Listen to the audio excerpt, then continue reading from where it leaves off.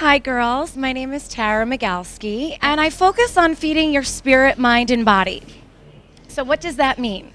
I'm sure you guys have all heard about the mind-body connection, right? Everyone talks about feeding your body, then your mind, and then your soul, right? Well, I think of it a little bit differently. I think that we have to first start with feeding our spirit, then our mind, and then in turn our body. I was an actress and I was listening to a lot of unhealthy industry ideals for about 15 years. And then I lost my mother about 6 years ago. And I decided, you know what? I really wanted to have a bigger why in my life. I wanted to do something more. And at that time, I was struggling with my own health.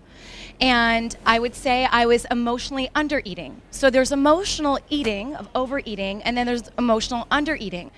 I actually didn't love myself enough when I was going through a very sad time to where I was actually felt like I needed to nourish myself. Sometimes we need to face those really uncomfortable things, right?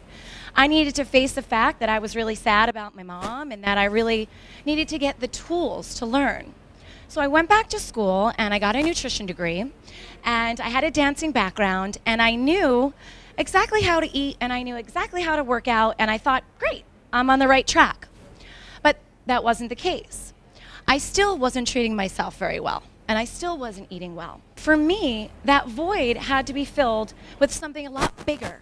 I believe that feeding your spirit first, whatever that is for you, if that's discovering your passion, discovering what makes you tick, if that's taking a long walk, if that's yoga, taking a long vacation, quitting that job of yours, making up with your best friend, whatever that is for you. Because once you do that, you will in turn fill up your love tank. I call it you fill your love tank. And once you fill that love tank, you will be able to have, in turn, you just have more positive thoughts, right? And then from there, you'll make healthier choices of what you put into your body. So what I do is I help my clients connect those dots and give them the tools to make better decisions.